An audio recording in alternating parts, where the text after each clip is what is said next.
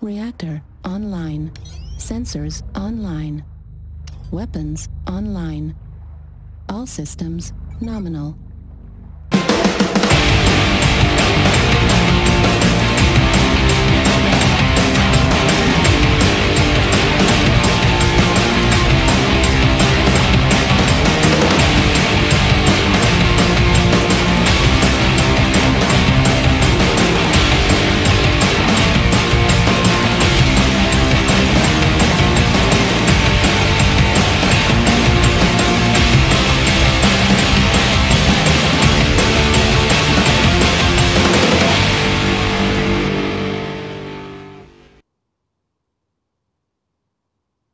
Alright guys, welcome to episode number 28 of War Room.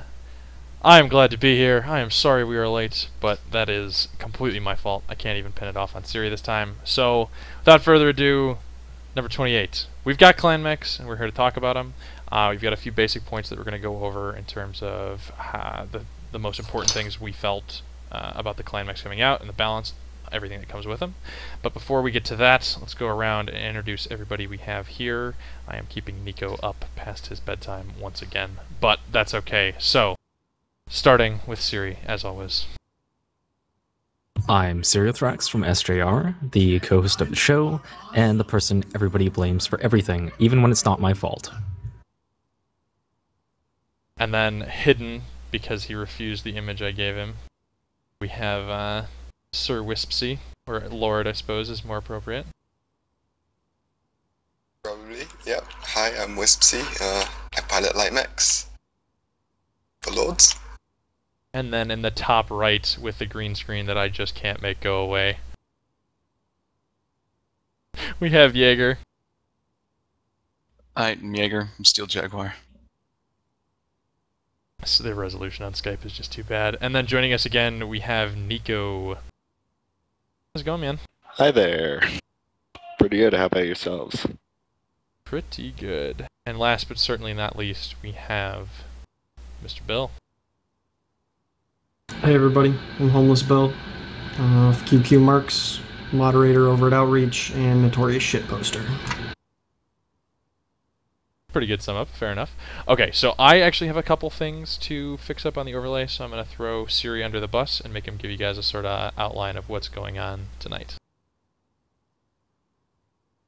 Well, basically, we are discussing everything clans. Balance, what ones are good, how it's affecting the metagame. Not much else to say other than that. Depends where we want to start. I suppose the easiest one would be to decide which mechs have actually succeeded and why they're good. And also, which ones are kind of bad. So, anybody have any ones you want to throw under the bus right away?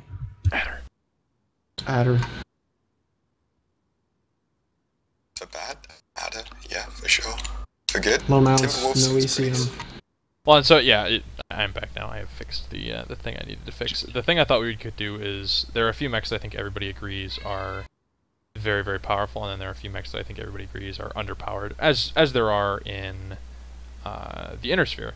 But I think what I wanted to do is just go through and talk about why certain mechs were better than others, what they bring to the table, and stuff like that. So we can actually just go through the line and just start at the bottom and get to the top, I guess, if that's okay with everybody.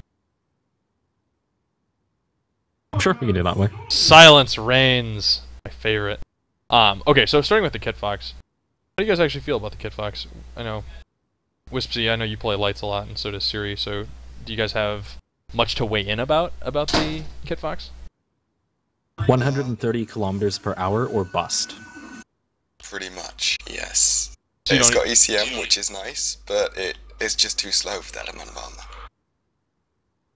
You don't think that it makes up for it with all the utility it brings? Stuff like ECM, triple AMS, like... I actually kind of want to go on my stream and get all the clips of adders and Kit Foxes dying terribly, just because they are so slow, you cannot miss them.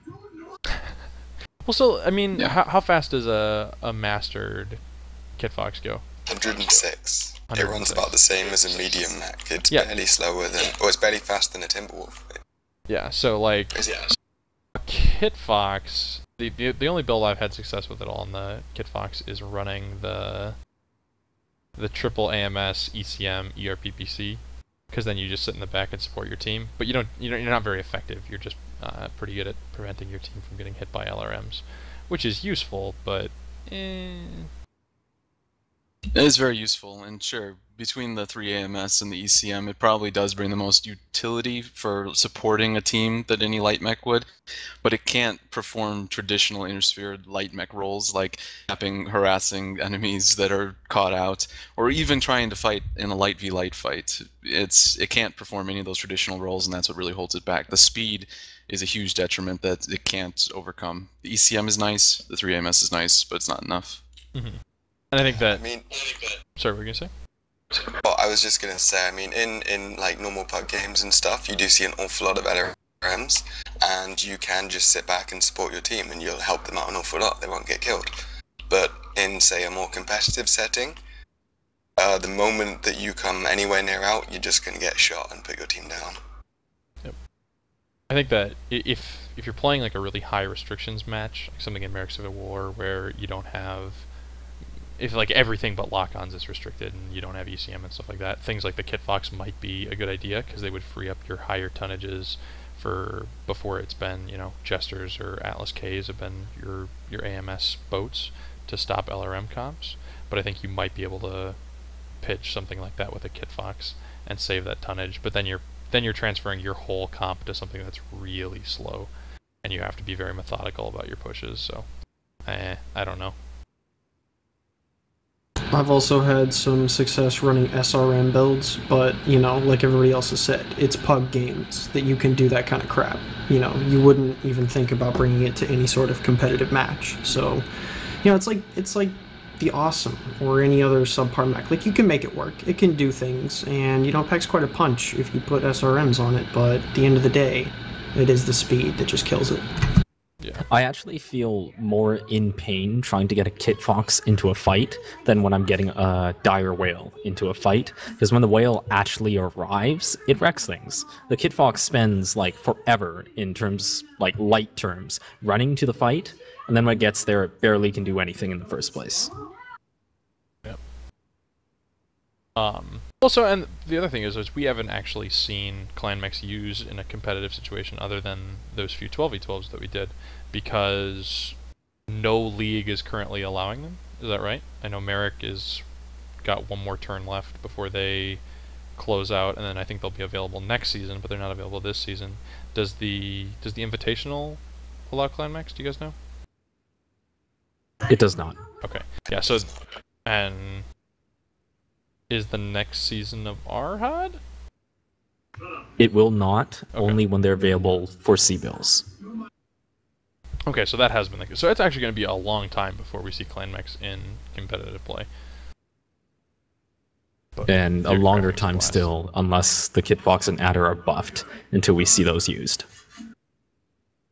So, I mean, Like, I've seen... I don't mean to be overly pessimistic, but there is a strong correlation, like not direct, but a strong correlation between what's good in pugs and what's good in comp.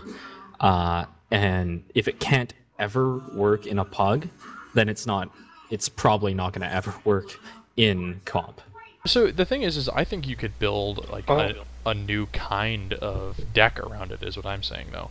Is I think that with clan mechs, if you're running clan mechs versus IS mechs, if you're doing something like that, balancing clan mechs in that way, because of like the weakness of their light mechs, is a start. Like clans versus IS becomes a completely different game when you have to run light mechs, and therefore you're down that mobility. Because we've talked about 100 times how important mobility is. So I think that you might see like clan comps lean towards very slow, heavy hitting like turtles that just kind of lumber around the map taking shots, and you can't expose yourself to them because you will get destroyed. Whereas you'll see IS mechs being fast and quick and trying to pick off mechs. I see a clan-only drop deck being extremely weak in like conquest mode. When we were doing the 12v12 show matches for clans versus Innersphere, we noticed that we couldn't send our light mechs out to do anything because they were too slow to get back. They'd probably just get caught out and killed. And we couldn't go anywhere ourselves very quickly because if we did, the direwolves were too slow to catch up. They way too slow.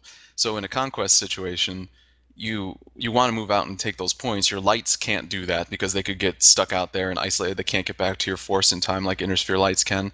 And the direwolves, unless you take Masakaris, which is probably a more viable competitive mech because the direwolf is so slow, the direwolf is just going to get left behind. It can get picked off by lights even because it's torso twist and it's just so slow.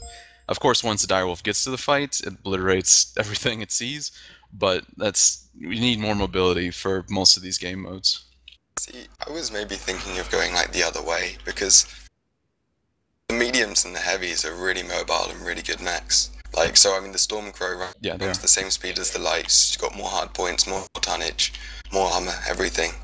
And then the Timberwolf is just a really good mech.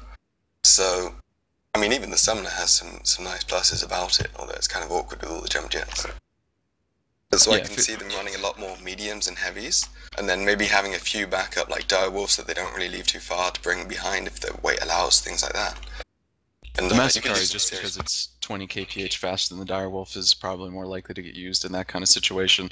Also, like we know, going to up to 100 tons, especially when your deck is being built about an exact tonnage, around an exact tonnage, sticking an Atlas in there is, it's rough. You can't always afford to do that. But an 85 ton is much more affordable. And then if you don't need to bring any assaults or lights because there's no restrictions on what you can bring, we are probably more likely to see Summoners and Timberwolves be the max tonnage mechs that a deck will bring. Sorry, I was just checking out a couple of... I mean, we don't have to go through mech by mech. So you don't think that... You think that you'll see clan mechs try and conform to the playstyle of Innersphere? You don't think you'll see them make use of the firepower they have in a new way? In a game mode like Assault or Skirmish, they could. You just savagely deathball and go find someplace good to camp. But any kind of movement puts clans at a disadvantage because of how slow the direwolf is. If you need to bring a direwolf, that is. And their lights can't really go out on their own either. So clans will probably be better at a deathball than Innersphere, just because of their weapons technology is quite a bit stronger than Innersphere. Yeah, the lights will lose against the Innersphere lights like every single time without conquest. Even if they load up on streaks, it's just not enough. I think the whale is...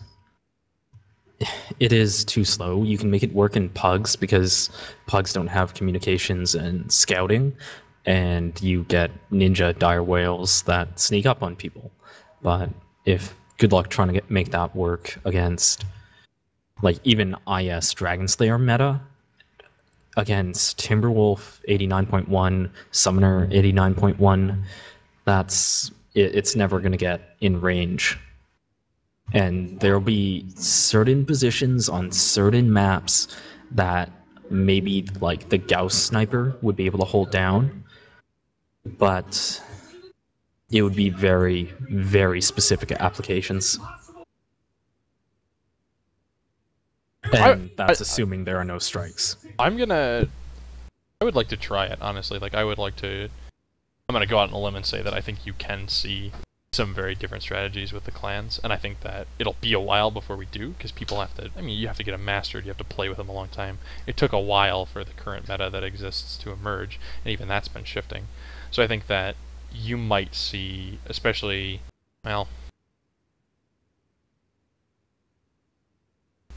I'm trying to think the difference between, it depends on how it's done, because if it's clans versus clans or clans versus IS, that's different than if it's mixed matches. I think mixed matches are where you present a whole heap of balancing problems. Right, in a non-mixed match, though, the medium and heavy mechs that the clans have are very fast and very mobile. All of jump jets except the Stormcrow, so they will be able to agility and movements, like on a circle race or something, against an Innersphere group that has to bring, that would be bringing like victors and things. That extra 10 kph does make a huge difference for the medium and heavy mechs. Oh, I agree. And I mean, the Nova is just a huge beast. Like, holy god. I mean, it's squishy. Nova is a lethal mech. It's just those 12 small lasers. Oh man. So So much fun. Yeah, Nico, what's your favorite clan mech? Well, I had a bit of fun with the Party Nova earlier today, but I'm one of those fanboys who just I drool and obsess over the Timberwolf. God, who timed out? My laptop, don't worry about it. Oh, okay, you have. Okay, great. Yeah, I see that iconic design and I just melt. Yeah, I can understand that. I have had such a blast. The Direwolf has been my favorite mech of all times, but what do you guys think about the two medium mechs, the Ryokin and the Nova? I mean, obviously the Nova is I think they're good mechs. yeah, the Nova is good. I haven't The Ryokin actually played the for a mech Ryokin. without jump jets, it seems to offer quite a lot. Really? It doesn't have jump jets. Looking at it, hands down, I thought it was going to be one of the bad ones. It's actually in the notes as one of the ones that I was like, I don't think this mech is very viable, but... Don't talk about the hands. Don't talk about Just the said hands? Jazz hands. No, I mean, so... I thought it was Ryokin is just a straight upgrade over a Kintaro. Think of a Kintaro, and the Ryokin is just a better Kintaro in every way. It's got a more survivable XL engine. It can take ballistics if it wants, and just as many missiles. It's just like a way better Kintaro, so use it in that fashion. Yeah. Yeah, the pod space makes up for the lack of jump jets. I mean, it can fit more than a summoner, can't it? Yeah, quite a lot. So, yeah, it's brutal. If you're going to bring a Cent A, you bring the Stormcrow for the additional firepower. Basically. But it is no 12 small laser Nova. Yeah, and that's kind of the thing about the Nova is that small lasers right now, in my opinion, are just broken. 5 damage for 2 heat, and their range is usable, unlike the IS small.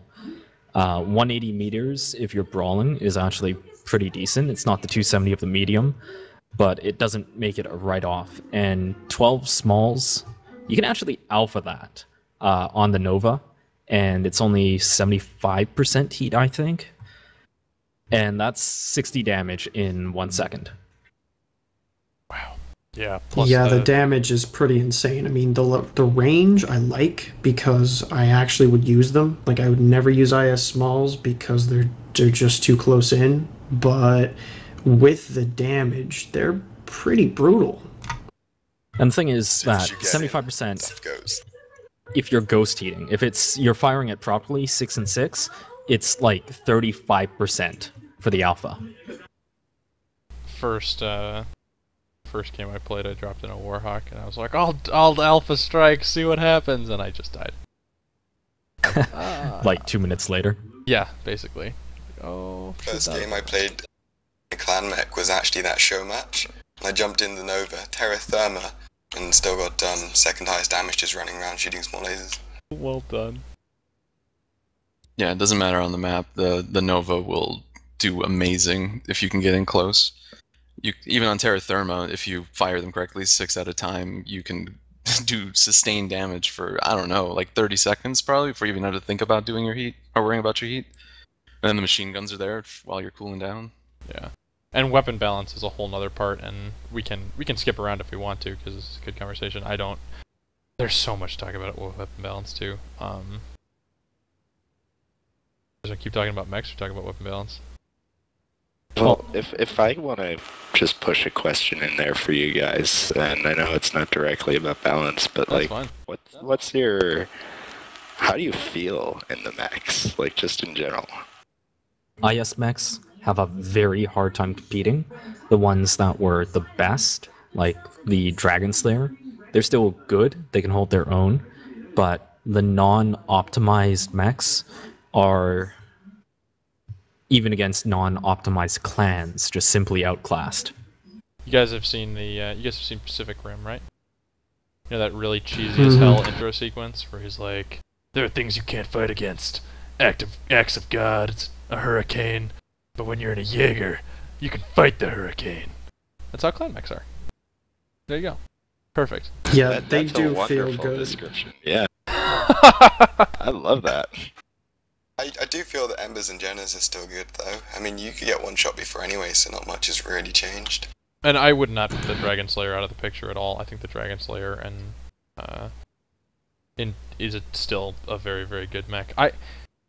I've tried jump sniping with the Timberwolf, and for some reason I just don't like it. And I'm not sure why. It might just be that I don't have it mastered yet, and I'm just uncomfortable in it. But the profile feels weird. The torso twisting in midair earns you a lot of extra fire, whereas like torso twisting in something like the Victor earns you much less hits. Like if you torso twist, you're gonna be missed. Whereas if you torso twist in midair with a Mad Cat, you're gonna get hit because you're still the same size. That nose sticks out.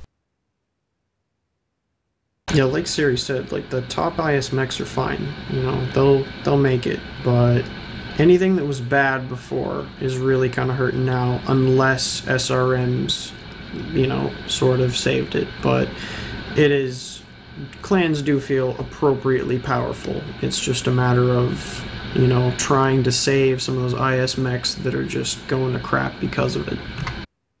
The IS mediums with SRMs are doing very well. I've seen them out there all week so far, and they are tearing it up. Like I'm talking about the 55-ton mechs with jump jets, and that's what we've been waiting for. This SRM fix the whole time to come and make those brawling mediums do viable and do great work, and they do in the pugs, anyways. Haven't seen them in 12s yet, but I'm glad that that's all been fixed up. I wish I could. So I wish I could say that I had got buffed because of the SRM hit reg being more stable. I wish I could say that I had a video for you of the SWK match, but we had to switch the restrictions because of the hit scan stuff. But yeah, we were running, in practice at least, we were running 2 large laser, 3 SRM6 Victors because the ballistics were off the table, and they were still putting out a ton of work, and like it was all rush brawling. Bill, were you in any of those games that we played against you guys? Would have been last night. Guess not. Oh wait, did I turn my sound off? No, we hear you. Okay, I had to make so there's a little thing on my here, and it slipped in between my shorts and my chair, and it turns my headphones off, and I wasn't sure if I just couldn't hear him responding. But yeah, so we did a few scrims last night, and SRMs definitely work. Like they're definitely to the point now where I feel like they're a viable weapon. I'd feel much more comfortable going in with a brawling setup now. I'm confident that it's going to be more likely a win than a little bit of a 50-50 of do we get a terrible position. You can actually push on people a bit, you know, because you've got the damage once you get there.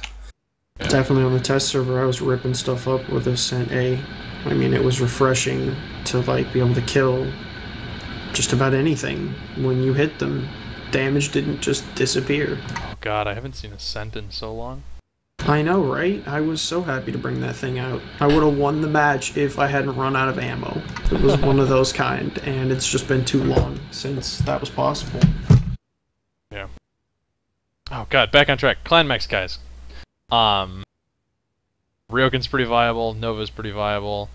What do we think about the heavies? I think those are clearly the 2 clan mechs that are the best. Most viable, I would say. Nova's pretty fantastic. That's true. Nova is really fantastic. The Timberwolf does it all, really. Besides like mass energy boating, it really does it all. It can do LRMs at 89.1 kph still. It can brawl fantastically and snipe, of course. Gauss and 2 ERPPCs. It really does it all. I've always had this fantasy, once Clan Mechs came out, that you could build like a fast comp where all you do is like slowly circle around your opponent, just like running rings around them in a bunch of Timberwolves with Lerms. So you're constantly just bombarding them with Lerms as you circle around and they can't get shots on you. And then when you run out of ammo, you just brawl them because you're still in a Timberwolf and you can still fit, 4 ER smalls in a UAC 10. So it's such a fun mech. The most fun games I've had so far have been in a Timberwolf, and I think that they have very viable builds. It just gets to the firing line so quickly. Yeah. And then that mobility is just like really, really nice. So Jaeger, have you been running mostly traditional jump sniping builds with it, or have you been trying different stuff? It's been about half and half between my time on the test server and since Clans came out. I've done a fair amount of brawling in them. I've really been enjoying the SRMs on them. I'm still firing all 4, SRM 6s together. It produces a little extra heat, but it's fine. And then the sniping, of course, 2 ARPBCs is super hot, but once you get it under control, you're looking pretty good. You can pretty much kite any Dragon Slayer or whatever as well. Like if you're in a one-on-one situation, you can just out-kite the Dragon Slayer and use your ERs and Gauss to just put it down. It's pretty much no competition at that point. And so this is interesting to me because before we actually had the mechs in our hands and knew what was going on, I think a lot of people expected the summoner to be the main effective heavy, just because everybody knew they were like, okay, we can put a Gauss rifle on it, we can put an ER PPC on it, jump sniper, there we go. But it seems like a lot of people have come to favor the Mad Cat instead. And what do you guys have you noticed anything that is attributed to, or The fact it's really It has quite jump simple. jets. The TAC S. The fact Yeah. that they included the TAC S. When we didn't know that there was going to be the S variant in there that would give us jump jets, everybody was kind of expecting the Timberwolf to be like a okay heavy mech, more on the like the arrival of the Orion. We were like, oh, it can brawl, it can do this, and then, but they gave it jump jets, and that is huge. So the moment we heard that they was going to have jump jets, it was pretty clear that it was going to be better than the Summoner in most ways. Because it can do the Summoner build with even more heat sinks if it wants, or it can take that extra, 15 damage PPC. So it's really all about the S. Not being locked into all 5 jump jets is huge because, I mean, as much as it's kind of nice for mobility, it's like I wouldn't waste those 4 extra tons on the Summoner if I didn't have to. I'd jam some more weapons or heat sinks in there. Yep. I mean, the quirks and the hard points on the I have a summoner are really good, but it's just not as much damage, and those locked-in jump jets really do, yeah, as you said. And that's something I want to talk about quick before we move on to the assault mechs. Is how do you guys feel? I think that personally, the quirk system with Omnipods was a brilliant way to sort of balance out clans. I think that it provides like a way to balance good components, because obviously everybody's going to use that S torso. But I think they could be even more severe.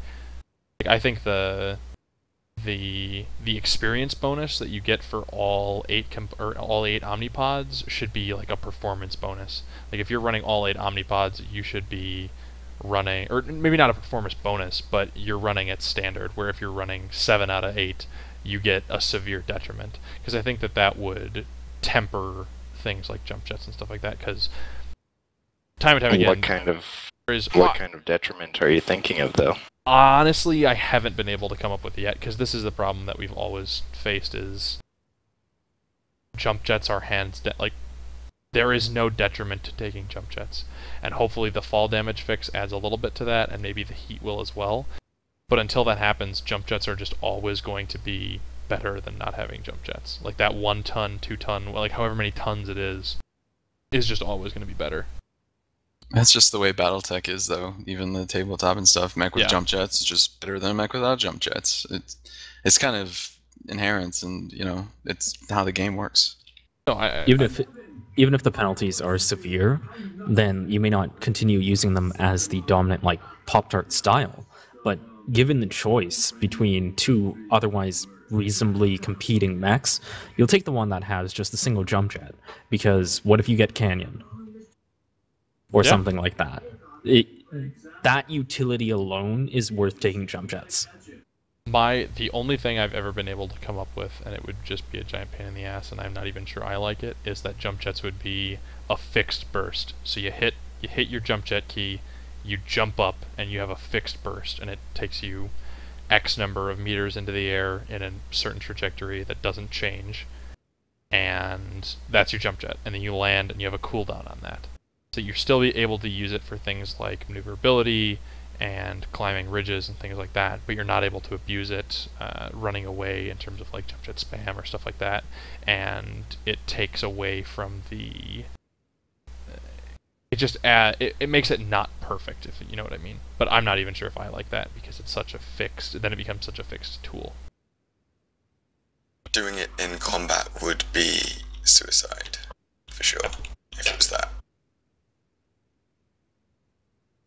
Like I said, that's not a very well thought out idea. It's just the only thing that I've ever been able to come up with that would make jump jets. Hey, an idea is an idea. Yeah, I mean, I don't know. That's if you're trying to balance jump jet mechs with non-jump jet mechs. So. Jumping back a topic though, do you think the Mad Cat should have gotten jump jets, or should they have just stricken that variant from being released? Me, myself, I think it's... No, just in general for people. Nico's like, I personally like it. I mean, I Is think my- it's cool, but for balance, it's awkward. It's like the summoner's supposed to be like that jump jetting heavy, and you know, its sort of drawback is, hey, you don't have very much pod space, both because we didn't put Endo in for some stupid reason, and more because it's got those 4 tons locked of jump jets, and it's like the Timberwolf can just do it better, and it's got more hard points, and it's got more tonnage. It's really hard for me to say that. I mean, I like that we've got a jumping version, but for balance, not so much. Yeah, because I was comfortable with the potential power of the summoner and what it could bring with those limitations, and the Mad Cat steps beyond that into the realm of just being slightly too good for me to be comfortable with it. correct me if I'm wrong. It does everything. There isn't so the jump jet scaling that we have for the Highlander isn't in place for everything else, right? It is the only mech that has that behavior, and the only one that was like nerfed in that manner. Okay. And that's why I wanted everything else to act like it. Nico, with its where thrust. is that requested features list? Add jump jet scaling to it. We'll all go vote. No, I'm just kidding. I think that, but honestly, I do think that would help. I think that if we get jump jet scaling for all mechs, including like lights, should be the most maneuverable, then mediums, and then heavies, and then assaults, and jump jet scaling is a way to do that. Like when it happened to the Highlander, the first like week or so, User in everybody your was like, channel timed out. "Oh no, who'd we lose?" Nico. No. He doesn't Way want to to scare hear your him shit. off. It's my fault. He might have had to go, which is okay. No, his connection was lost. Oh yeah, that's Keep true. going. I'll watch out for him to come back.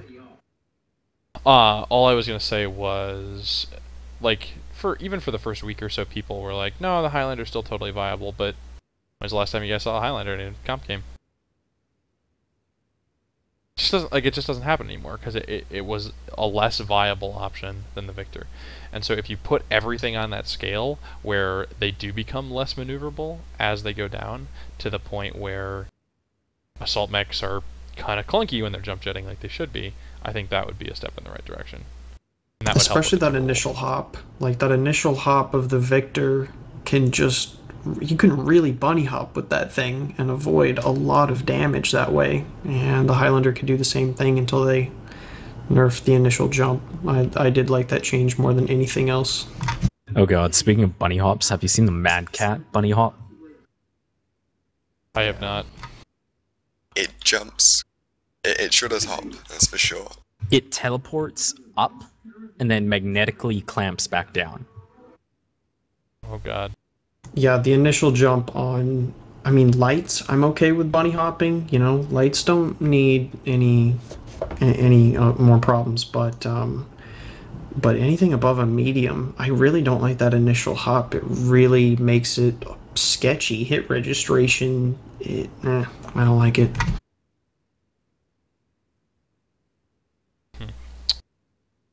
Yeah, I'm not sure what to do about that. So User was moved to your channel. he's back. Mobile hyperpulse engaged. Do you have to get going soon, man? I know that you just crashed out, but I know that you're on a time limit tonight as well.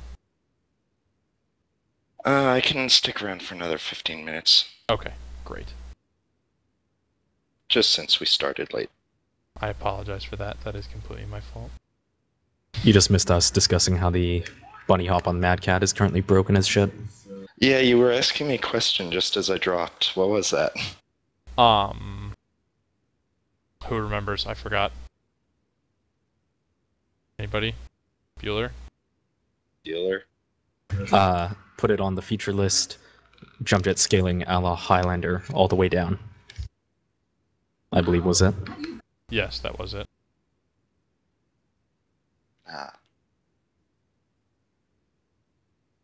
Sorry, I'm futzing with the overlay. Talk. Alright, we've covered basically Mad Cat versus Summoner. Is there any hope for the Summoner in the current environment?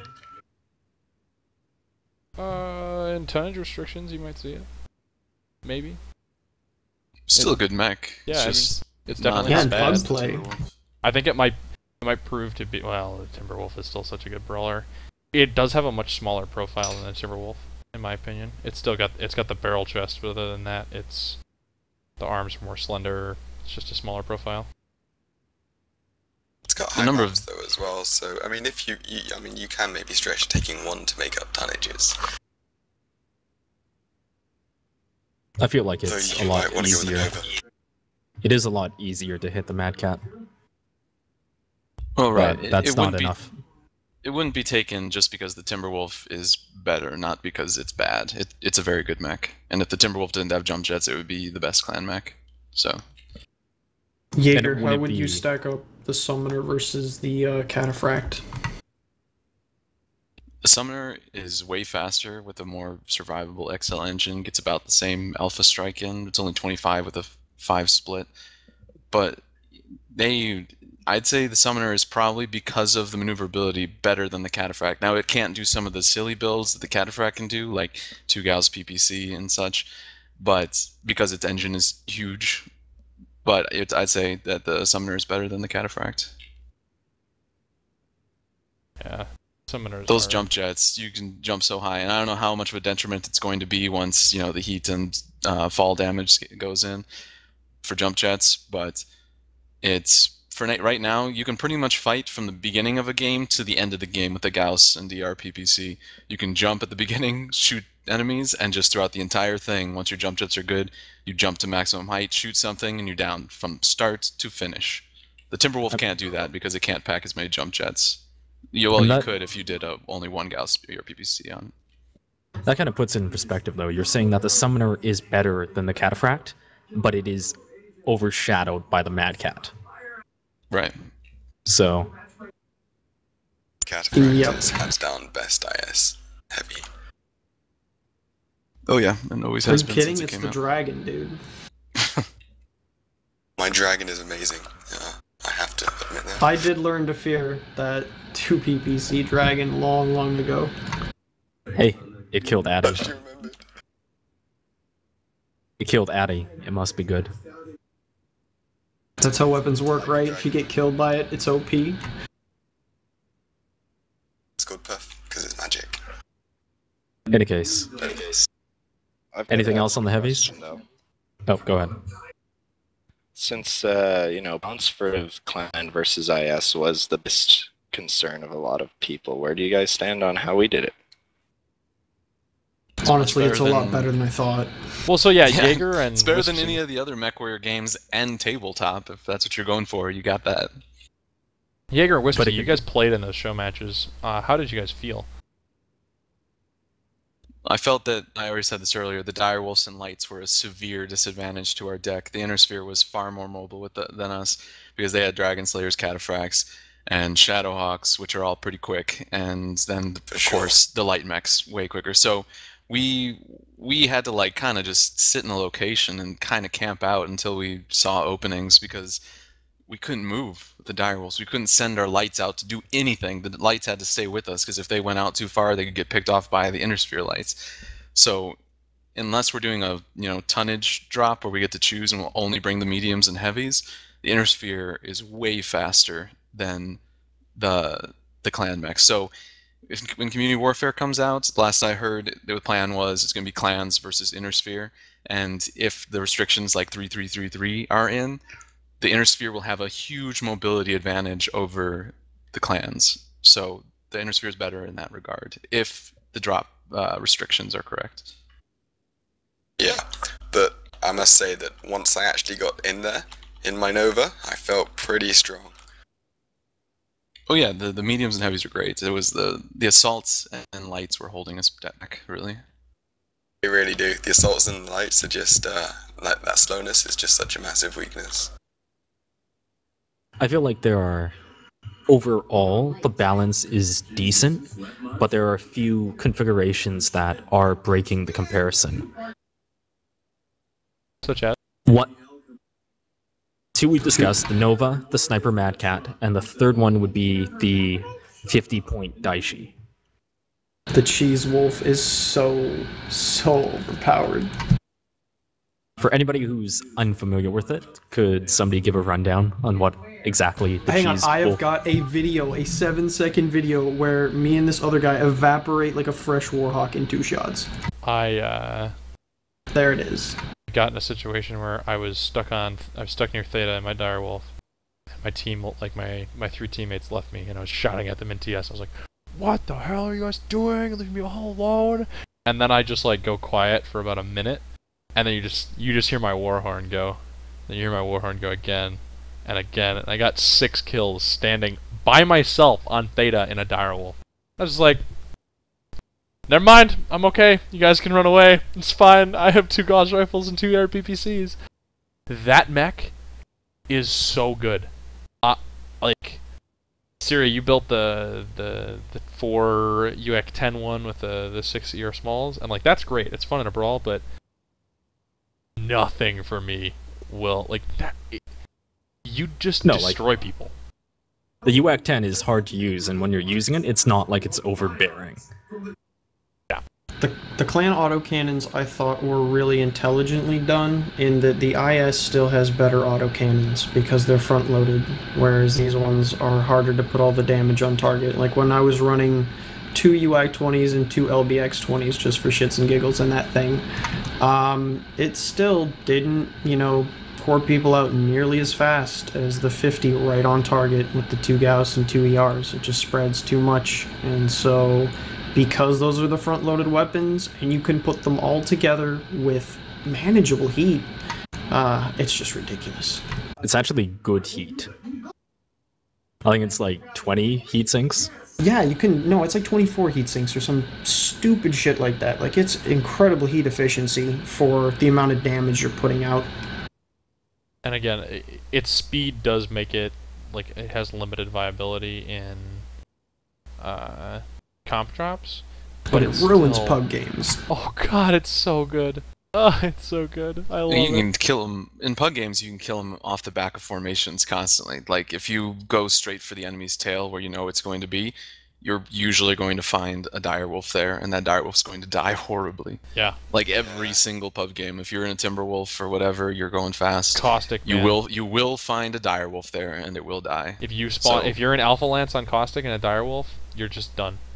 Like. At the same time, though, I was playing with like Calf and Proton, and they were in their sniper direwolves, and people found them, and the other people just died straight away. There was no kills to be had anywhere, right from the start. I'm talking about like one unsupported direwolf, but yeah, a couple of them together could take down a lance together, certainly. Yeah, and it's the confusing bit to me is that we were comfortably at 30 alpha, and we called that like 30 give or take. Catfrax even were pushed to about 25 when we did the fast build, because we had to go fast to avoid strikes. But 30, 35 alpha, all good. 40 if you're going to be a completely glass cannon brawler. Along comes Daishi, says 50, no problem. Screw you, Ghost Heat. We're done. And really be outmaneuvered though, really badly. It's true, but it only needs to put 3 or 2 shots on you, and that's it. If that direwolf pilot can aim, you're dead. I mean, yeah, sure, you need a lot of focus fire.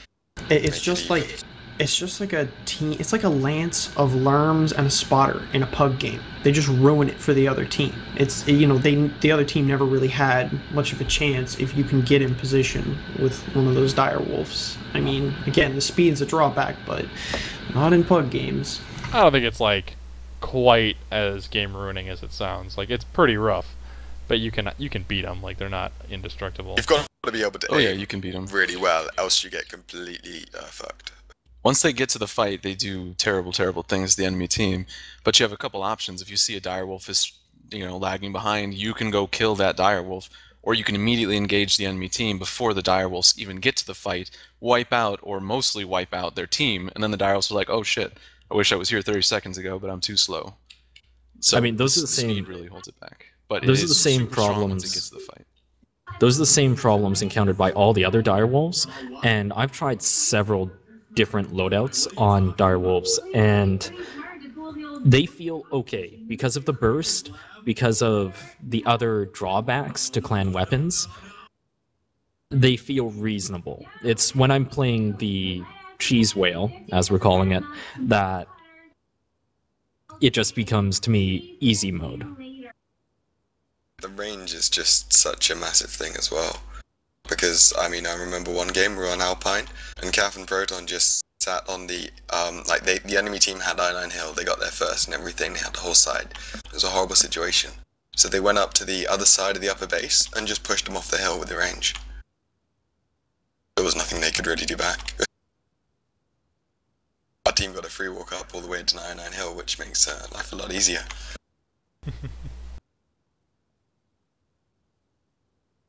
Yeah, all the other builds are functional. It was like running 3 UAC 2s, 3 UAC 5s, and a bunch of smalls was really fun. It's got just so much you can do with it.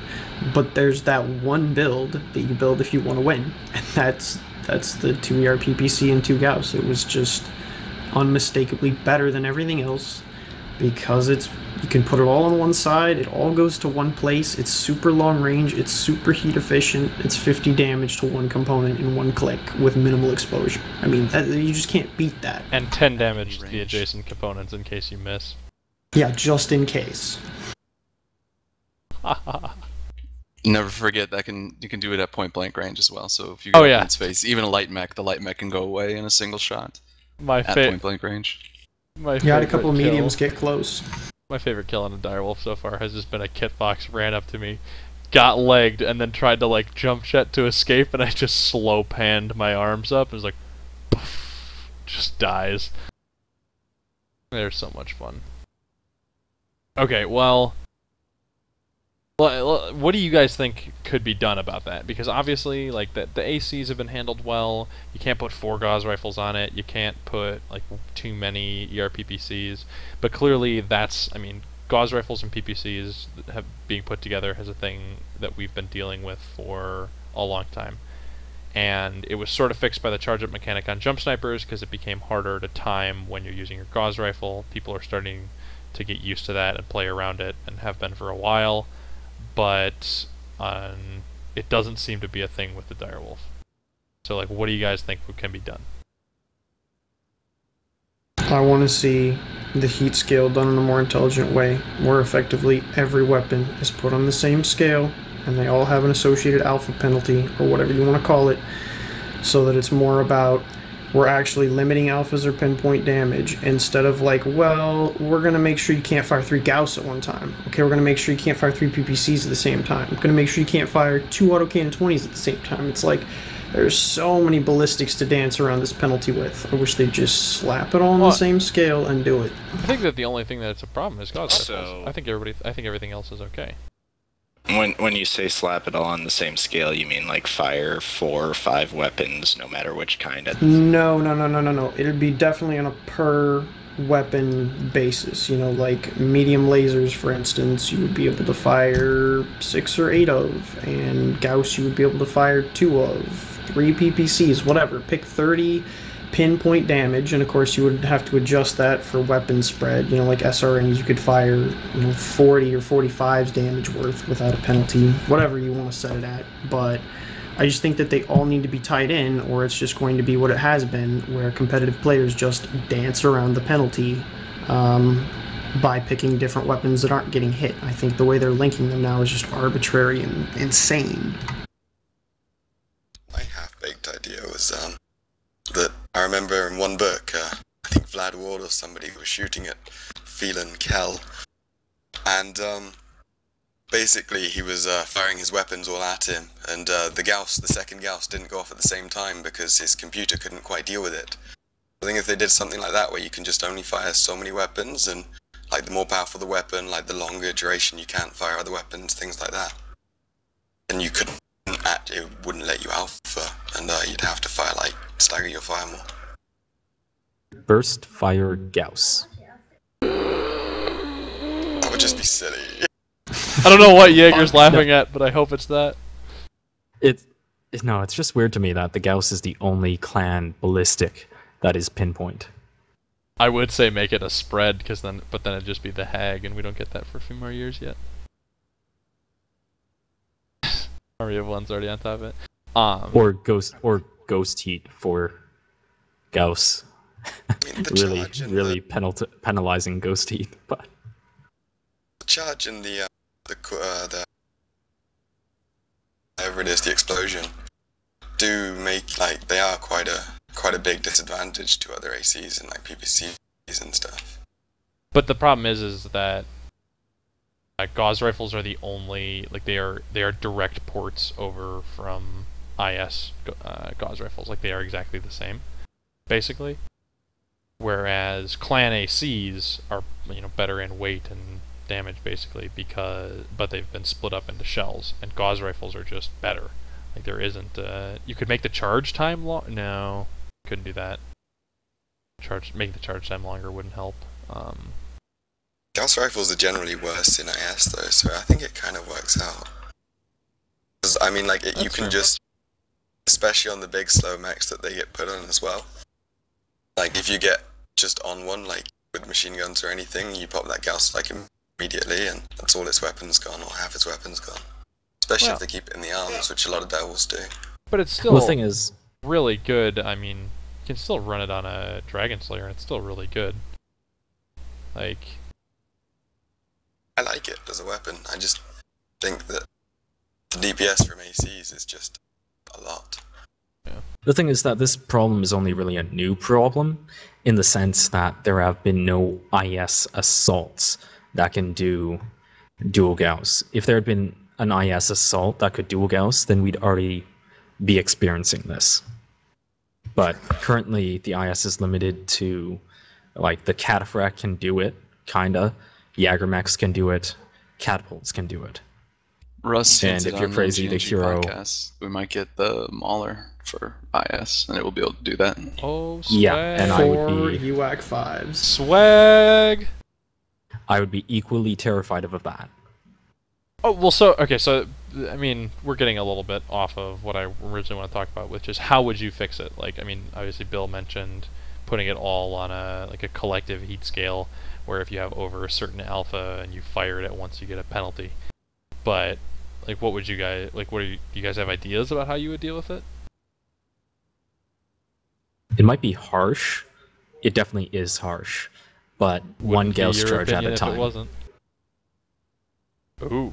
One Gauss charge at a time, or turn him into like a 2 or 3 shot burst.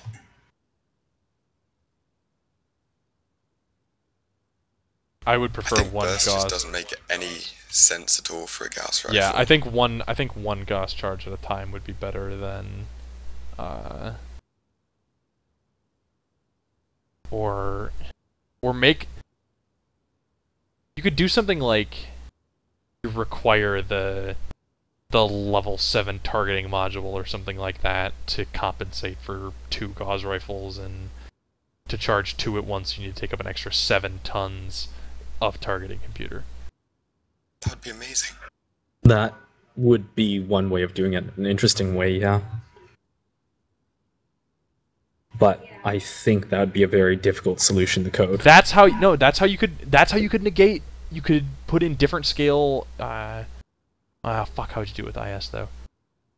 Because clan mechs, that's what you could do. You could make the different scales of targeting computer manage different like weapon penalty loads, like Bill was describing. So if you're running like 4 of your PPCs, and I don't know why you would be, but you are, and you want to negate whatever penalty comes from that, you then have to take the level 7 targeting computer. Or if you're only running 2 and you want to no, never mind, I don't like that idea anymore. I mean, it is only the direwolf with the problem with the Gauss, really. So I mean, you could just put like minus 10% cooldown on the Gauss and like plus 10% heat on the energy. Yeah. Something on the specific parts. I don't know. Don't know what they are. I think even if the DPS is low, though, it is kind of a problem that can one-shot lights just outright. Yeah, it's kind of like the 6 PPC Stalker in a way. It's like, yeah, it wasn't really a problem. Like, no That one thing was ran that as a awful. real build. But it was like such an asshole thing to do, to just nuke somebody in like 1 shot or 2 shots. It was just, I don't know, it's like, why? Why allow that in the game even? It's just cheese when you're dying in 2 shots. I think of a mech game as something where you can make a couple of mistakes. Not a bad one, but man, time to kill has just never been lower. Well, you can die in 1 shot in BattleTech Tabletop too, so it's All I would it's a say part about of the game. cheese is that An Atlas can die in 1 shot in BattleTech Tabletop. Yeah. A Gauss I mean- rifle to the face kills any mech in BattleTech Tabletop. So time to kill is quite a bit higher in MechWar Online than if these fights were going on Tabletop. Granted, I will grant you that, but I don't like the pace of the combat when it is over so fast, and when, sniping really is always the way to go, except on just a couple of maps, because you're always going to die before you get in range. And I just don't like how that has been for the last year. I think that that's kind of on the way out in competitive play, in terms of, like, now that we have map selection. Like, the only tournament that we've seen incorporate map selection so far is Mech, and that's because Tony had that built out before the season even started, because he knew it was going to happen. So we haven't seen map selection that often. And the IGP. Oh yeah, and the IGP one, which we saw a ton of different builds for a lot of different things. I mean, the build we took against Lords was specifically tailored for that map. We knew exactly what we were doing, we practiced it 100 times, stuff like that. We And I were think- so scared you'd bring LRMs. Nah, we weren't going for that. We're like, they're gonna make this a real fight. But and now with SRMs working even better, I think that you're gonna see different playstyles, and it isn't just gonna be all sniping. I mean, it'd probably be like LRMs on Alpine and stuff like that, and I think it will diversify. But the problem is that what you see the most of is what's in the pub queue, and that's not what's actually going to be competitive. My 2 cents. Yeah, I think mostly for competitive, if it was clans, you'd mostly be seeing Timberwolves, like sniping, huge long range, and then some Novas there for the push, because you're going to want something that can kill stuff in a push. Yeah. I don't think that we'll see lights at all unless the tonnage is really demanding it. 2 things I wanted to talk about were how we feel that the actual weapons of the clans stack up to each other. I know Siri is about to say something along the lines of ER smalls are the only viable laser, and something Not like quite. that. But their damage per heat is pretty broken. I just want to talk about that, and then clan mechs versus IS mechs in that sort of well, we've already sort of talked about that. But yeah, so clan weapons. Like, what do you guys think in terms of the balance? Like, putting aside IS mechs and stuff like that, purely focusing on clan weapons. Like, for a long time we saw the most viable weapons for IS has been the the AC5, the PPC, and the Gauss rifle. Is basically what everybody brings. AC20s if it's a brawl, never been streaks, and then medium lasers. Like, those, that's just what you saw. And what have you guys found with clan mechs? What have you guys been seeing? Clan lasers are better. Clan autocannons are worse because they're not front-loaded. Clan SRMs, I guess, are about the same because they do a little bit less damage, but there's so much less tonnage. Clan pulses are crap. Yeah, clan pulses are shit. Clan machine guns sound awesome. Oh yeah, they do. The first time I ran my stock Timberwolf on PT or the public test server, and I was just like, "What is that noise?"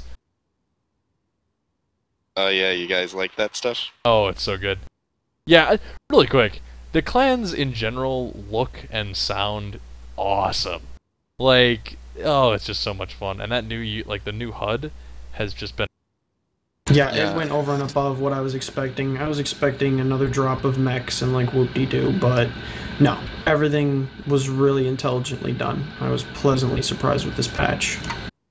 I'm really glad to hear that. I'm sure the art guys are going to love it too. Dude, I love the way the HUD looks. It's unfortunate that right now PPCs and SRMs have the same sound effect when you fire them, which is very strange. Really? And all the autocannons, yeah, basically sound the same. So Did you notice that I'd like to see some diversity. LRMs whistle? Yeah, LRMs sound great, but the PPCs and SRMs are the same sound effect when you fire them. Huh. I haven't actually noticed that yet. I don't think I've played any. You know, of the now clan. that I think about it, you're totally right. That's why it sounded so weird. But dude, like if you're standing by clan LRMs after they're shot, like while they're in the air, they actually make a noise. I just noticed it today because I was finally playing like without music on or something like that. I was like, oh, they whistle. That's so cool. Just Gotta give them those whistle tips. my favorite thing, and it's like super tiny, but the fact that the crosshair is on an angle instead of straight up and down. No idea why. Totally made my day. I was like, oh, that's awesome. It's those little things, eh? It is, man. It All is. those little Speaking of things. which, you should really push for an eject. I just want to see people eject when I kill them. Please. Yes, I just want to see an LRM fly out of the cockpit straight up. That's it. I'm Yep. not asking for an eject sequence. I'm not asking for a cinematic with screen shake or parachutes. Fuck that. Just let me see them fly out. Except if they get a headshot. Yeah. And then I want to see an explosion of blood. Just like a little, like right out of the cockpit. How awesome would that be? That'd be pretty hilarious. What if you're in a cave or something? The LRM hit the roof and Oh, that'd pilot be goes great. flat. Dude, that would be... Yeah, that would just be hilarious under HPG. What an inglorious death. I like the eject idea. Not sure about the whole blood explosion. Yeah, As no, that would that's be. totally secondary. I just want to see Cool as the that would be, eject that might pod. hurt. That might hurt our hopes for expanding into countries which have different video game violence expectations. Australia. How about Canada? We're a bunch Let's of be fair. degenerates here. Let's be fair. It's Australia. Australia is the problem when it comes to video game ratings. Each has different standards, and some of them we stand in a pretty good position because we don't have direct human violence, and I'd like to avoid that. I can understand that. Stevie brings up a good point in chat. He's surprised that clans don't have a different Betty voice. Oh. Yeah, always actually, been Nico, Recorded did you, back in the Star League. Nico, did you see that one post by that guy that showed if you just add like some reverb effect or whatever, it sounds way more mechanical and different, and it sounded like the MechWarrior 2 voice?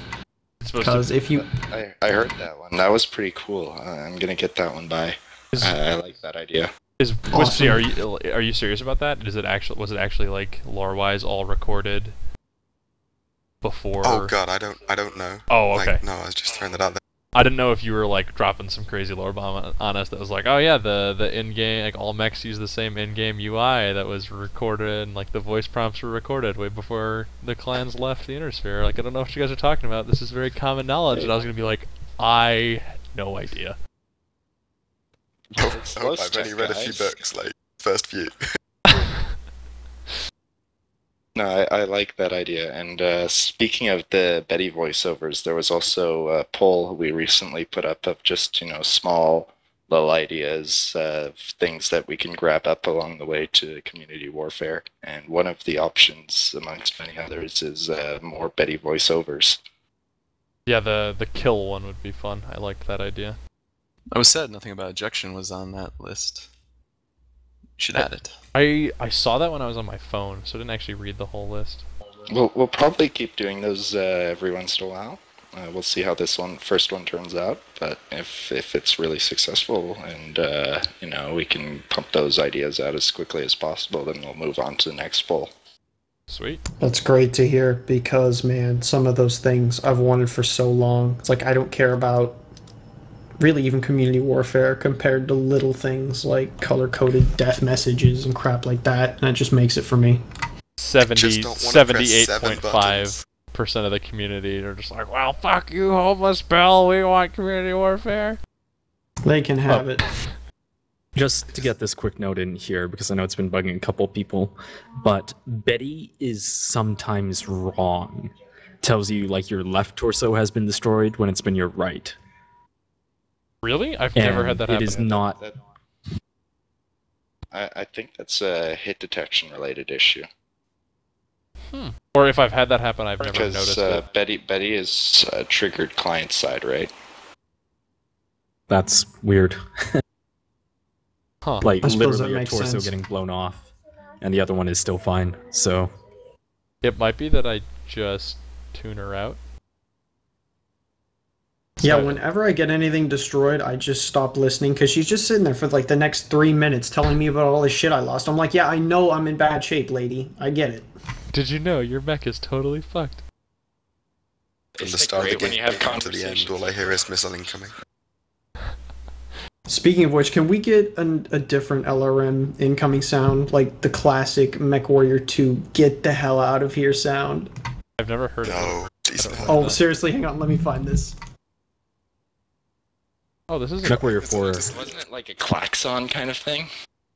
I've actually got this on my YouTube, so hang on. That's awesome. Would it be pretty easy to get a target destroyed message in there? I saw it was on the list, but can't you take like the target from new target acquired that she says, and then the like right arm destroyed, the destroyed from that, and put target destroyed in the game?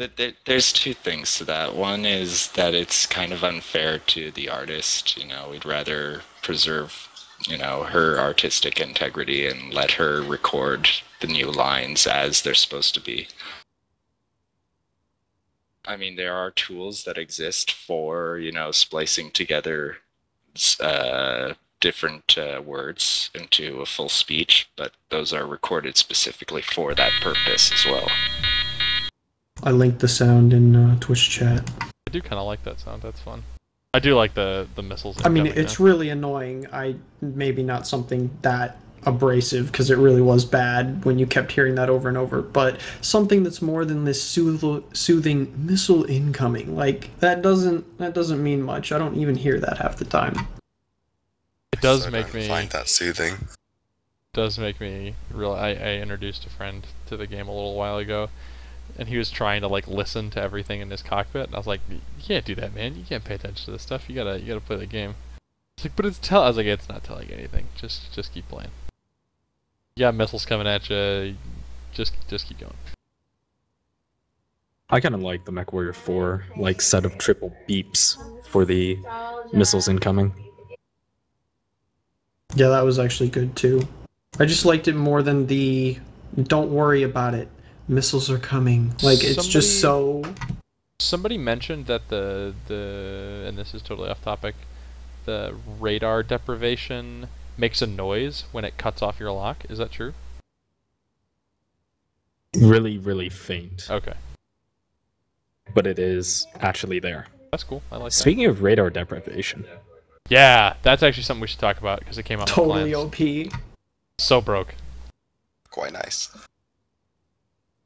What was that slight head bob, Jaeger? You're like, I mean, it's cool it's in. I've been pretty tired of advanced target decay on LRM boats ever since the projectile speed of the missiles went up.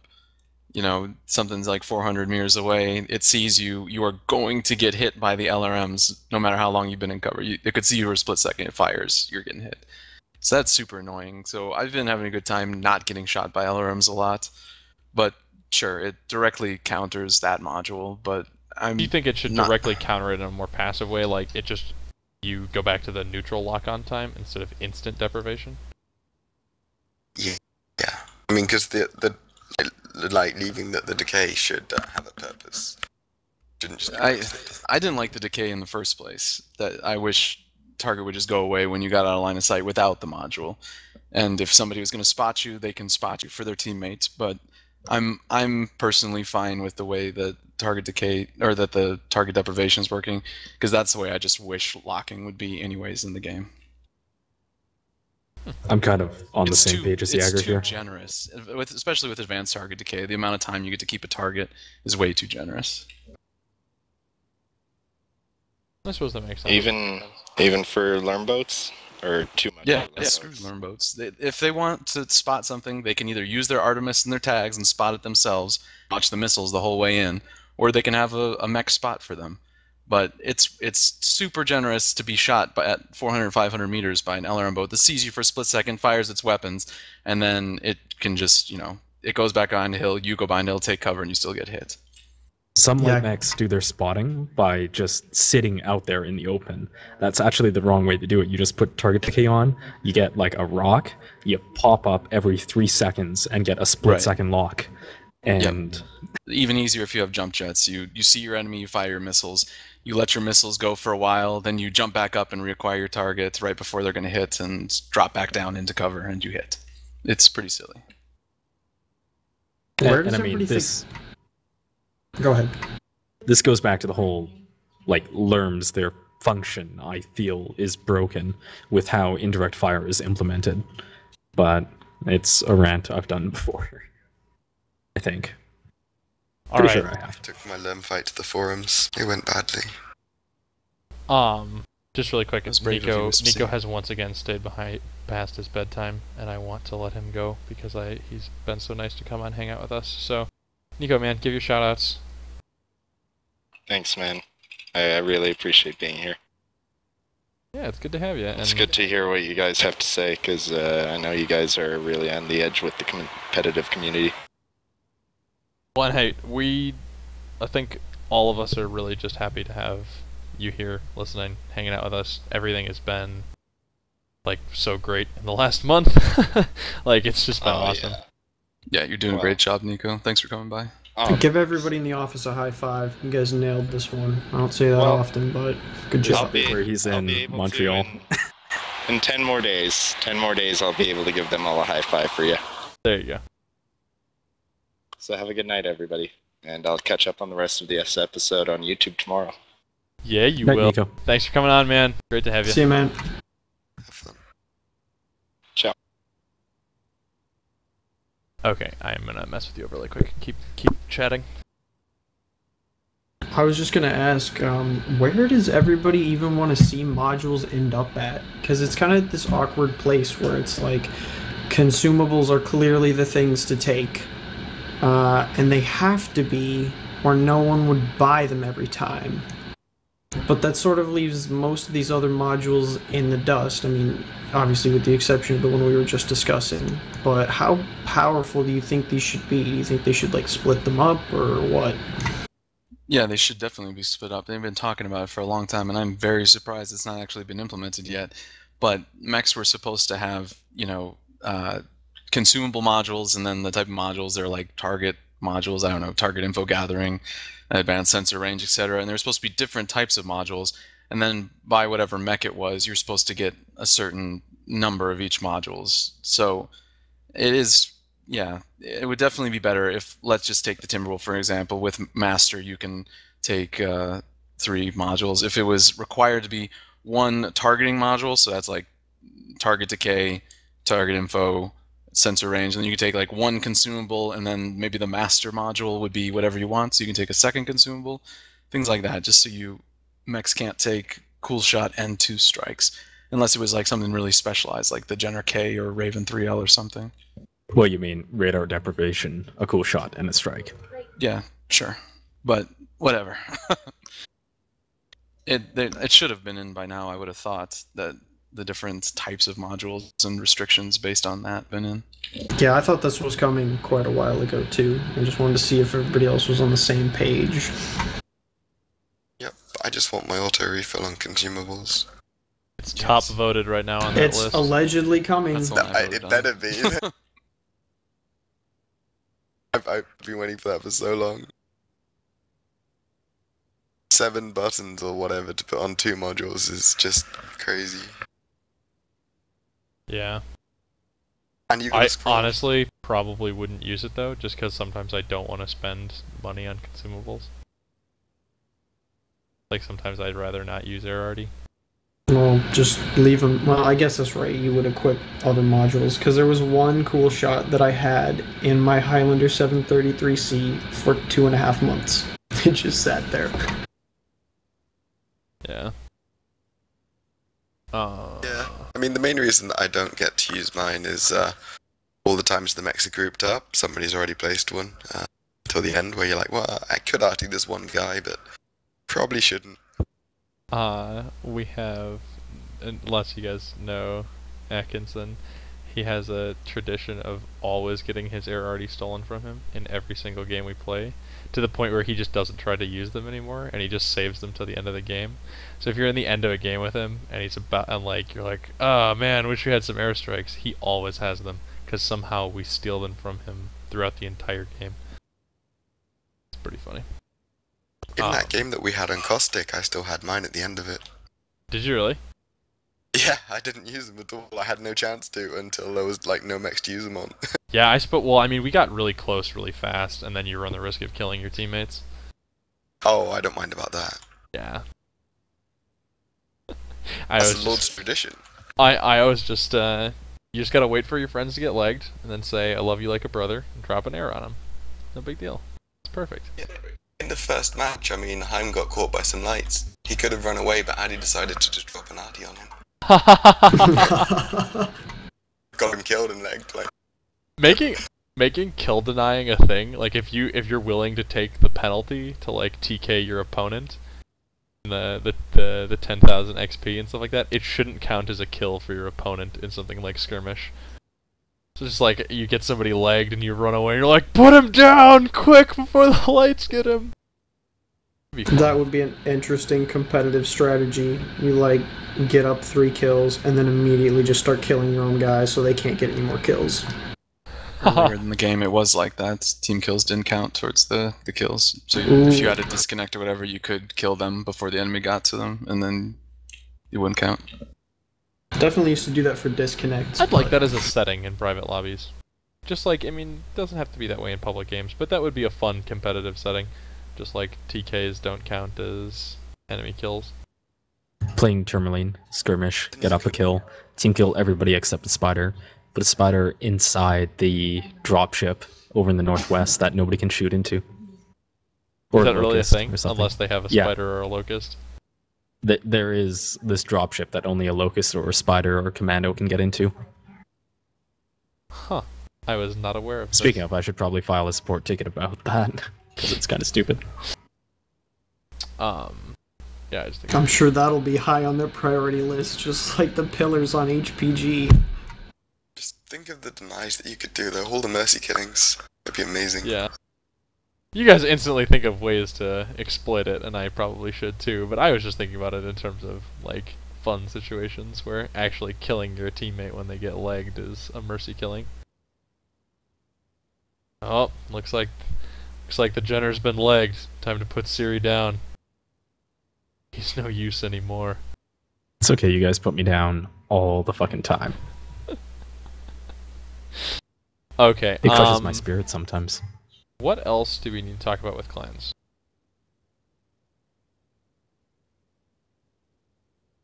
Obsolete weapons. The AC2. It makes me so sad. Why? Yeah. Why do they keep doing it? If one Ultra was going to not have a burst mechanic, it should be the AC2. I don't know why the AC2 is burst, to be completely honest. I'm told that the reason that the AC2 has been nerfed over and over recently is because at lower elos, people don't know how to shield, and so they just kind of stand in the open and stare directly back at the thing that's, you know, AC2 DPSing it, and they do die quickly because they're not shielding, because they're hardly moving. So it's a serious problem at lower elos, is what I've been told. And I had never. it's not heard at of all that. at the levels we play at. So the reason it's been nerfed is so people aren't just decimating other teams with AC2s. I mean, that's as silly as that sounds to us. It's a serious problem at lower elos. Okay, Yeah, and at mid-levels, people are decimating people with LRMs. Like, there's always a weapon that's going to be dominating at a certain tier, but it's... Like, if they had brought massed lasers against people that twist, it would be the same thing. cheese is cheese, no matter where you are. I mean, it's cheese because it's effective. Yeah, no, that makes sense. I understand what you're saying. I had never thought about that, though. I tried to get down there far enough, but I didn't see it. But I would believe it. I just wish they'd tell us that kind of thing. Like, this is not just out of the blue. We're doing this because this is a balance problem somewhere. You don't want to insult your player base, though. You don't want to be like, we're nerfing the AC2 because... You don't have to say because of bads. You just say because it is overperforming based on our statistics. Like, they have all those numbers there, and it's like, who is anyone to say, no, you're full of shit? It's like, sorry, we're looking at our numbers. But no, like, that's things that has been done. The forums. That, like, people do that all the time, even when there are numbers quoted. They're like, those numbers are wrong. Like, if there had just been in patch notes, like, reasons for AC2 nerf, numerical evidence supporting imbalance, you'd have been like, bullshit, nobody uses AC2s, like, blah blah blah. Like, you wouldn't stop to be like, well, maybe different ELO groups are having problems with AC2s. That just wouldn't be like your instant train of thought.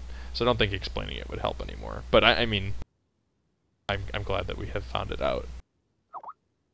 See, the thing is, I don't feel that's like, if you have an ELO system, I don't feel it's a problem, because if somebody, there's always going to be that dominant strategy, and when people use it, then they're going to rise up, and if they hit a point where it no longer works, then they have to relearn something else, and so if people are abusing it, they're out of that anyways.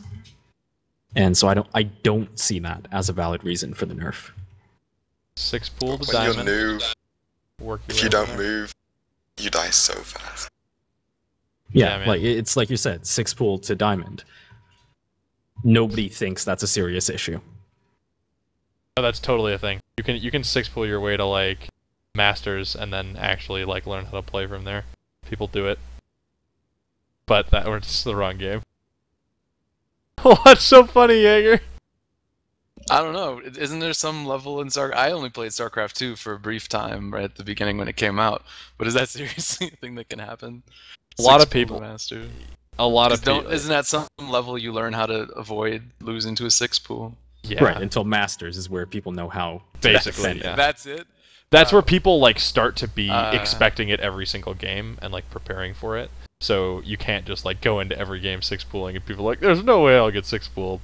Although it works in reverse too, because you expect everybody in Bronze League to 6 pool, so it's like a curve. So, like, you don't expect it in the bottom of the curve, but at either end you're like, oh, there's gonna be 6 pools all the time. Yeah, my point is, it's not actually a problem and not something they're balancing around, because it's just at the lower levels. It's a different dominant meta, sure, but the offenders automatically move out of it eventually. Yeah, it's just a silly point that I bring up to illustrate that. I would personally like to see ultras use, like, the number of shells be based on the damage, not on just, like, the ultra. So, like, the 20 shoots 5 shells at 4 apiece, but the 10 shoots 4 shells at 2.5 apiece. Like, it just doesn't make sense to me. What is the 5? Does 5 shoot 3? Yes. Yep. I don't like that. Like, it... I don't know. I think it works okay. To be fair, that actually confuses me is the standard AC10s are categorically worse than the ultras. Are there even... I don't think the clans don't actually have a well, they do right now, because that's how they did the ammo switching. But even when they do that, like, who the hell's gonna take an LBX over an Ultra? I have a very hard time believing. Have you used an LVX-20 yet? Because they're awesome. I mean, they're not good, but they're awesome. Yeah, I mean, don't get me wrong, I'm all about the shotgun. I've run as much shotgun as I could, LBX 60, but I still don't think it's very good. Yeah. Okay, so... Sir, you mentioned earlier something about laser durations and just numerically that the small laser is more advantageous than the rest of them. Do you think that just the duration is too long? The only difference between a IS medium laser and a clan small is the 90 meters of range in exchange for half the heat on the smalls. Literally half. It's 2 heat compared to an IS medium's 4. Keep in mind that IS mediums were nerfed from their tabletop values because they were overperforming with their other parameters. And the small is no different, I feel. It is 2.5 damage per heat, and no other laser even gets close to that. Most of them are at like 12 of them on half mech. that. Yeah, and then you can fit 12 of them on one mech. Yeah, and that. Yeah. So I mean, like, ER smalls, ultras, LBXs are, I feel, are fine. Pulses need a lot of love because they have like 0.2 second, I think. Dude, Shorter pulses- duration than regulars, and Pulses that's always nothing. need love. Yeah, I mean, like, if you look at the IS ones, in order to get them into like semi-viable in restricted loadouts, you have to drop them down like 0.6 to the regulars 0.1. I still think that pulse lasers should work like machine guns and just generate constant heat as you shoot them. And then the other standout we've already discussed being the Gauss rifle, especially, well, in Just the walking dual over Gauss. that one? Not even gonna talk about it? No. Let's talk about this cooldown on Streak SRM6s quick. I want to get you guys' thoughts. Longest I don't mind. cooldown in the The game, I cooldown hear. is fine. I hear I it's think the the longest cooldown is cooldown in fine. the game. Is that correct? 7 seconds. Yes, Yeah, longest that in the makes game. it actual risk, like, you know, you're actually trading something to take it then, just because the long cooldown, like, I mean, it costs like no tonnage anyway, but it's not something that you can really use against a heavier assault, because they'll DPS you down, and so it Yeah. is just wasted DPS. It doesn't really stop lights doing hit and runs, because you hit them once and they run away, and they're like, oh shit, I've lost all of my armor, and by the time I come back, he can fire again anyway. We've had some interesting It does tests help in finishing them off, though. with adders just to see like if they were worth anything. You can fit 4 streak 6s on an adder, and in a 1v1 fight with a Jenner, the Jenner just can't win unless it runs away and like tries to kite it in that sweet spot. But I think we did 12 games like one-on-one like that, and the Jenner never won. And the reason that's so is because streaks for clans have an absolutely obscene 360 meter range. I don't understand why it's a thing. Yeah. Yeah. Because clans. Really? Oh wow, 360 meters, it's ridiculous.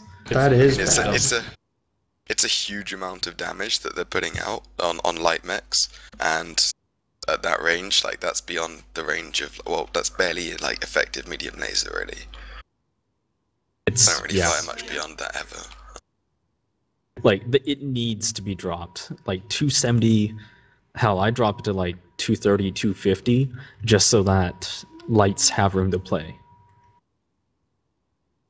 Yeah, somewhere around SRM range sounds about right. That really is way too long. I mean, the long cooldown I think is fine enough because, you know, it's hard to balance streak 6s. It's like once you fire them off, like whatever light is in front of them is really going to get hurt if you're running 3 or 4 of those things. But I don't know. I like them more as a deterrent where they just sit there, they don't do much DPS, they spread their damage, but they can really fuck up a light if they get close.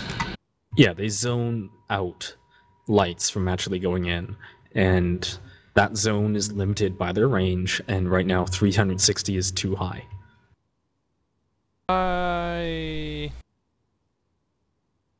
You literally can't approach the whole group, because they could walk over, especially if it's on like a Timberwolf or something. I mean, I'm not saying you should load streaks on your Timberwolf, but if you happen to have one and it has streaks on it, you can just walk over to any light that comes within like a 500 meter range and just completely wreck them.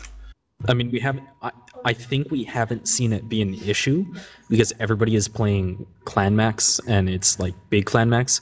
If you look at the percentages of what's in the queue, lights are. Earlier today, it was at like 15%. It's at 20% right now, and a lot of those are kit foxes and adders, which are shit anyways. But if it went back to, now it's down to 13%. But if it went back to a more reasonable amount, it was 333, and you were having like actual IS lights being forced to be used because you wouldn't take fucking clan lights anymore once people wise up and are like over the shininess of the new things. Then Streak Hunter Stormcrows running like 5 Streak 6s. G fucking G to the lights. Yeah, but There's just no point in playing. what can that do to any mech that isn't a light? Like, Well, the amount of time it's the going to take. it's the same thing as a 5 Streak Kintara. Why would you bring that before? It was still useful though. In doing its You're role. hard counted to lights, and if you're forcing 3 people into light mechs in a game, then they're people. There's one person behind every mech, and saying, all right, so any mech for a bit like a tiny amount of tonnage can completely counter you, so that you can't go near it. How much Yeah, does not to Streak 6 mention weigh? in competition, I think it's 3 tons, was it? Well, anyways, in competition, we play the light decks in almost every match we have, and in those light decks, a Stormcrow or whatever with 4 SRM Streak SRM 6s will shut down like half the enemy team. Yeah, it's pretty damn dangerous. Well, so that's really our future of drop decks. How many? So let's see, 7 seconds cooldown. Depending on the scatter, how many 6s did you say you could fit in a Stormcrow? 5? 5. Or a summoner. So you're maybe gonna kill, like, that volley will kill light mech, maybe. I've legged with 1 volley. Right. That's like an entire 2 lances of light mechs that we have now. They can only shoot 2 Streak 2s, shooting No. I understand. I'm just doing the math, Savage. and I just wonder how that would stack up against things like AC-20 Shadowhawks against that comp. Like, your lights would get wrecked, but I wonder how long it would take you to wreck the Ryokens in return. Well, you wouldn't do it Still in 2 damage per mass. missile. You wouldn't do you it in take, mass. You 3 bring of them. 1 or 2 specialists just to clear the field. Yeah. You're trading They one would 55-tonner for all their lights. That just shuts down all of the lights. The lights just. How have fast? all the game How and get killed. fast does a K2 go down? Think about your comp games. Like, I'm not saying that it's not a valid threat and that it's totally more effective than a K2, but like, think about how fast a K2 goes down. That is 40 pinpoint damage on a light mech, which is dangerous. And granted, it doesn't hit every shot every time, but good pilots are pretty dangerous, and those go down really fast because everybody sees it and everybody focuses it down. And I'm saying that unless you bring them en masse, if you only bring 1 or 2, it's going to be the same thing. They're going to go down really quick because everybody's going to be like, well, they brought 2 Streak 6 Ryokens, kill them. Yeah, but it's Sure, they may die, but if you 107. can look at a light mech and it disappears, then you've done a pretty good job. You do that 2 or 3 times before you die, looking good. Yeah, you took the pressure off the rest of your team, which may have AC-20s and your light mechs and stuff, so they're getting work in at the same time. Yeah, and that's where I think we run into You problems. can't miss at all. Like with the AC-20s, you can duke that. Even if they're really good pilots, if you know how they're going to fire, you can move at the right times. But with the Streaks, every single time it's going to kill you. Oh, I agree that it is definitely a problem. I just don't. I want to see it tested before I think that it's like game-endingly a problem. Yeah, but I mean, it really does hurt them because it's like their effective HP, like half of a light's effective HP is just maneuverability. And so when you take that away from them, it really, really hurts. It's like a big part of me wants some sort of alpha penalty on streaks as well, where it's like you can't fire more than 2 or 3 Streak 6s at once because otherwise you're not giving light pilots a fucking chance. They turn the wrong corner, they're dead. It's over. How many of you guys were around for the old streak mechanic? Like way back. Were they only home CT? No. Where they didn't have like incredible perfect turning and you could actually outmaneuver them if you positioned correctly. Yeah, I loved that. That was amazing. They only hit if you fired them like they were gonna hit. So like you fired them So if you're looking at a target and it was running like at you or close to you, they would hit. But if it was like strafing across in front of you and you locked on and you didn't like lead it a little bit, there was a possibility that they would just veer off and miss it. And they would like try and come back. And the problem that they ran into that was the spinning missile bug, where it would just like sit in the air and spin around in a circle, and then you'd run through it later and take 2 damage and be like, "What the fuck is this?" But but that was much better, because then there was, I mean, it was still much easier to hit with them, but there was a skill involved in hitting with them, and you could actually use skill to get out of the way. Whereas now it's just 100%. I would. I much prefer that. Tempted to say that I would agree. like to see something like that with clans and maybe not with IS mechs, just because the streaks for ISs only come in 2s, but I mean eventually we're gonna get streak 6s for IS for in years or whatever. So I don't know, but I liked that mechanic, and having it back would be great. When do we get Streak 6s and UAC 20s for IS anyways? Hopefully never. I really wish they would have gone with that UAC mechanic that you suggested, Siri. I think the clip is just so much better than the random double tap, because especially with IS, it's just going to be super broken when they try to scale that up.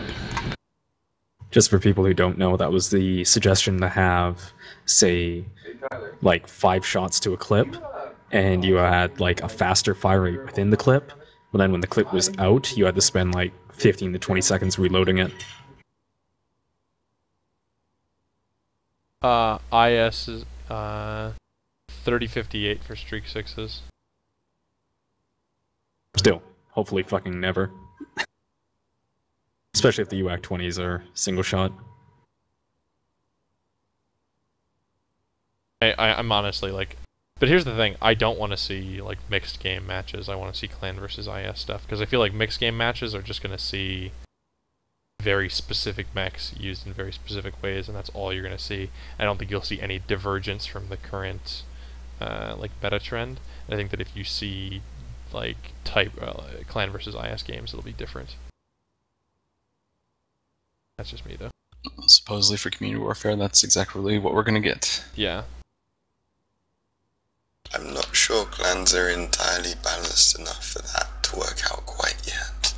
Not right now. I agree, but I think they're closer than within everywhere else reason. has been, like, yeah, for sure. It's way closer than I think most people thought it was going to be. The Ultra 20 availability is 3060 for IS. So, 10 years if they don't fast forward the timeline. You know they're going to fast forward it after the Battle of Tikkiit or whatever the hell it's called. Yeah. Which is okay. I want a blood asp in my lifetime. Damn straight. Okay, is there anything else we have to talk about clans? I mean, we could go on all night talking about this, but in terms of like balance issues and stuff that we think is important. Quirks? Greatest Quirks thing are ever. awesome, and I hope they Make do them more that dramatic. to IS mechs, because man, some of those IS mechs need some help, and some of the things they were doing there are just like really nice. I think if they made quirks more dramatic, it'd even be okay. Definitely. I mean, I think we're all on the same page. That would be a good thing. Yep. Quirks are one of the ways that you can give mechs advantages that don't have jump jets as well. That's true. You could even make like speed by speed, or like mech by mech speed increases. You could make mechs without jump jets faster than mechs with jump jets, or something like just tiny. Just by like a couple That's something percent. I almost thought about, was like, Better hill what climb if and jump stuff jets like had an that. associated penalty, like they decrease your max speed by 2% of jump jet, or whatever the hell. Wispsy, did you just say hill climb? Like mechs Yeah, with like- jump jets get decreased hill climb value, so you have to be using your jump jets to get up hills, but mechs without them can Yeah, climb stuff hills like that. faster? That'd be fun. That would be a Like good that. idea. I'd rather see mechs without jets get buffed than mechs with jump jets get nerfed. So I agree. I'd rather the ground-bound mechs have better turning rates and acceleration, deceleration, and stuff. That makes sense. Oh! Okay. I am getting tired, as I'm sure most of you are. I'm keeping you up late, as always, because I showed up late. Is there any last points we want to hit before we close it out for the night? I got a one on. I kind of want to ask everybody if they had to do one change, no matter how drastic, to fix clan balance. What would it be? Start with Bill. Mine would be to increase the cooldown on PPCs by 2 seconds. Okay. Whoopsie, Bill. Either you have it. I like would. that idea too. I'm also a little biased though. I think they need to buff light speed, 130 kph. 100% biased. If it's just like what, a flat 20% speed quirk? Yeah, like that would be fine. They don't even need the extra like the turning that would usually come with such speed, in my opinion. They just need to be able to go fast enough that they can somewhat avoid shots. Kincaid just posted a picture of me with hair in chat. Yeah, he put that up earlier. You missed it. Oh, I missed it. That's sexy right there. That's so good. The You just killer need to part, use that instead of your webcam. that actually looks a little bit like me when I didn't have hair, although I never had a mustache. Oh, that's actually my new favorite thing. That's gonna go up as my Twitter picture. Okay, sorry about that. Keep going.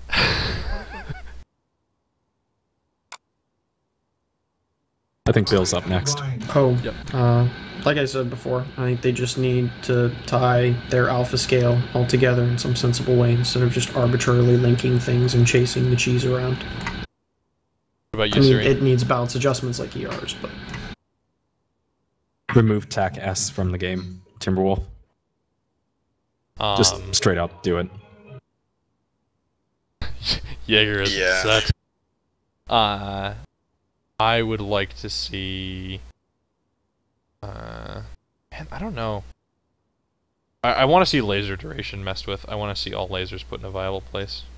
I think that's a pretty important thing.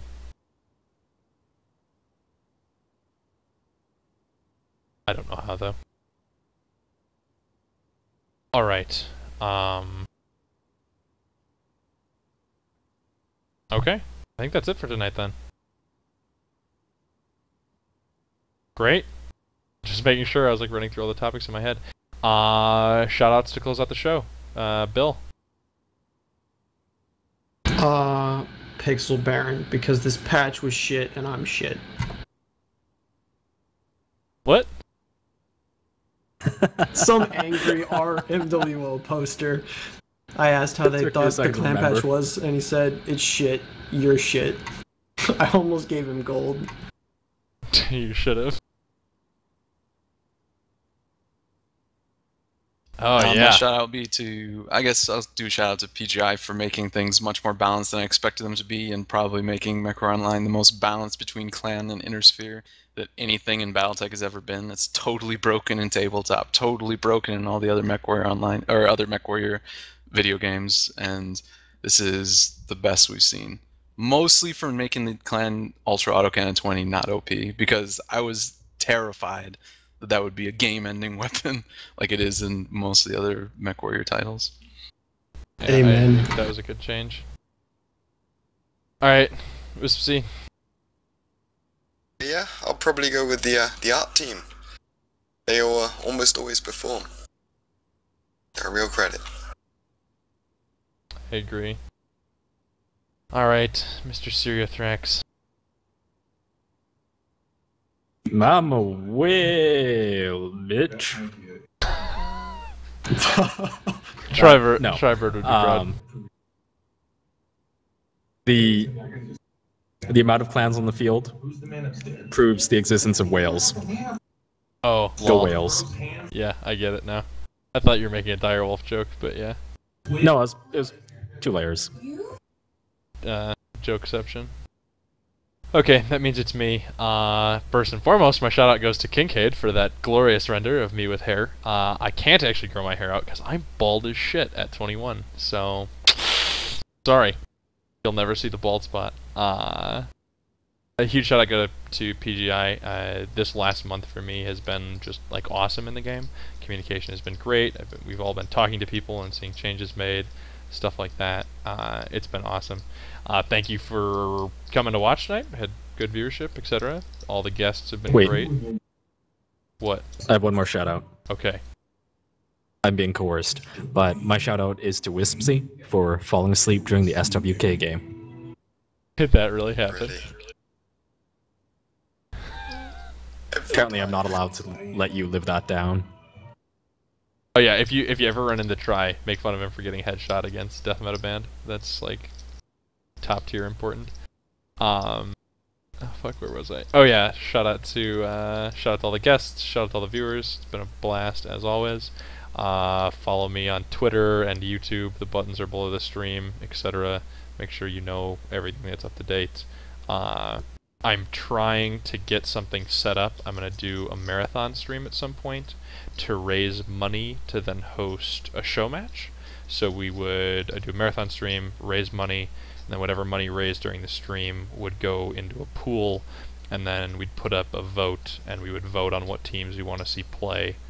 And then based on that, we'd have a best of 7, best of 5 show match or something like that, and then award a team some money to pay for t-shirts or TS bills or something like that. So that's coming up in the next couple of weeks. Other than that, yeah, thanks for watching, and we'll see you guys next week.